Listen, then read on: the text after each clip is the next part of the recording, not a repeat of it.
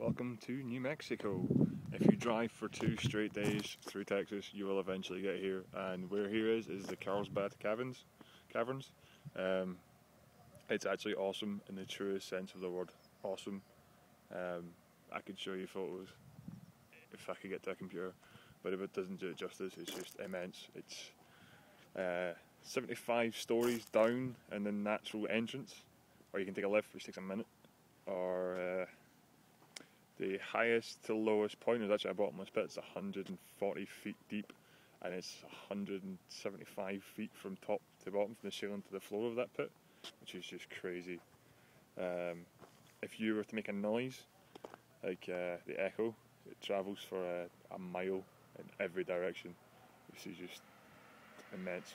It's just really cool. Don't know if it's worth a 2-day drive, but it's still pretty fucking cool. But yeah, someone was pressing me for a video, and there's 2 reasons why I didn't have one. One, I drove for 2 days through Texas. There's nothing to see or do in Texas apparently. Nothing is bigger. I'm very disappointed by that, in fact. It's just Texas, to be honest. And the other one being, the last place we stayed, the Wi-Fi cut out every minute or so, which was just really annoying. And tonight I'm staying in a KOA, which is American for Camp of America. Don't ask me why I spell with a K, but it is.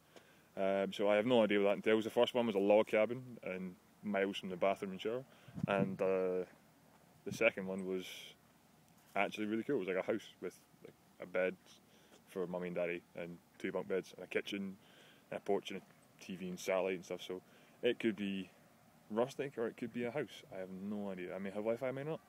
But yeah, that's what I've been up to. Bye.